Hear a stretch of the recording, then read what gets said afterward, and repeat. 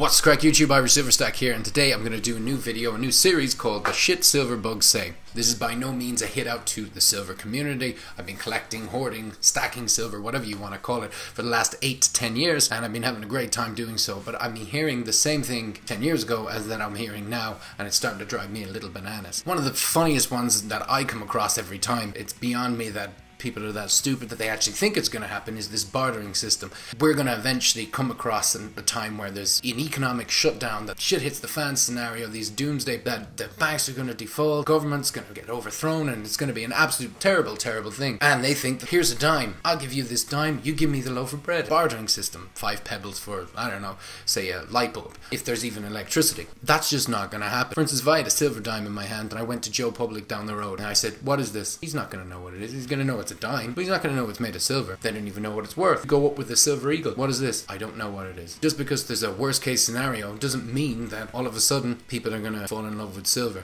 The fact of the matter is, government will have a reserve currency. You can call it whatever you want. Call it the new dollar, the new sterling, the new euro. Just give it a new name, tell the people that this is what it is, and they will take it and they will run with it. They would prefer to use that than to use this piece of silver that they will exchange for a loaf of bread. The fact of the matter is, it's 2017. We're moving forward, not backwards. People are not going to go into a bartering system. Whether you like it or not, it's just not going to happen.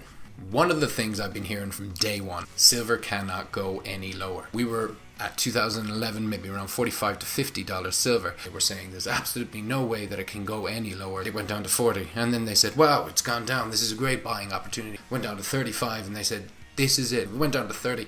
People were saying, max out your credit cards because it isn't going to go any lower. Went down to 25, went back up to 27, then it went down to 25, then it went to 20. People said this is ridiculous, and it went down to 15 and so on. Fact of the matter is, silver can go down now, and it can also go up. There's no way to really know what's happening. Price is being manipulated just because there's a physical and because there are paper assets. Watch all the videos you want on YouTube, and you can listen to a lot of people. Nobody can actually tell you that this is not going to go any lower for silver. The one thing I do kind of know is that it's probably not going to go to zero. One of the things that did happen 5 or 6 years ago was people, and I suppose they're really still talking about it now, is the fact that there are silver shortages. I can't tell you how many times I've actually heard that, where people are saying you will not be able to buy any silver. They've stopped producing it. The silver mines are going out of business. They can't produce silver at this low price, and they always seem to do that. No mines really shut down. There's a lot of people that always talk about this mine's being shut down and that mine's being shut down, but there's never a point where you can't buy silver from APMEX. There's never a point where your local coin dealer doesn't have any silver. You just mightn't sell it because it's too low.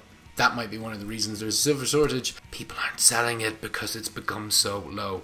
There's not a shortage of silver. There probably isn't going to be a shortage of silver in the near future. When we're talking about maybe 10, 15, 20 years down the line, I don't know. I don't have enough information on that. But there's one thing I can tell you. Right now, there isn't any silver shortage. A lot of silver around, and you can pick it up at a real good price. Another great one is cash is trash. One that always brings a smile to my face. I've actually found cash quite useful when I want to pay my mortgage, my rent, or my car insurance, or put some money away that I don't want to put into silver, yada yada yada. Some people do say cash is trash. This is made famous by a guy called Robert Kiyosaki and a few others. Robert Kiyosaki, who I'm not completely knocking, he actually has a very good book. I've read it.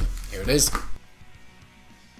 Also, Mike Maloney is famous for saying these kind of things, but it's just not really the case. The fact is, you need cash on hand. If you don't have cash on hand or in a bank or somewhere, you're kind of up shit creek without a paddle. Most of these people like Kiyosaki, of course Mike Maloney, they're the people that are trying to sell you silver. So they don't mind taking the cash that is trash and then give you the silver. They're trying to help you out. No, they're businessmen trying to make money because cash is not trash. Alright guys, we'll leave it there. Thanks a million for watching. If you liked the video, hit a thumbs up. If you disliked it, hit the thumbs down. I don't really give a flying fuck either way. Make sure you leave a comment in the comment section. Let's get a conversation going. Guys, until the next one, thanks a million for watching the video, and I'll see you in the next one. Have a good one. Bye bye.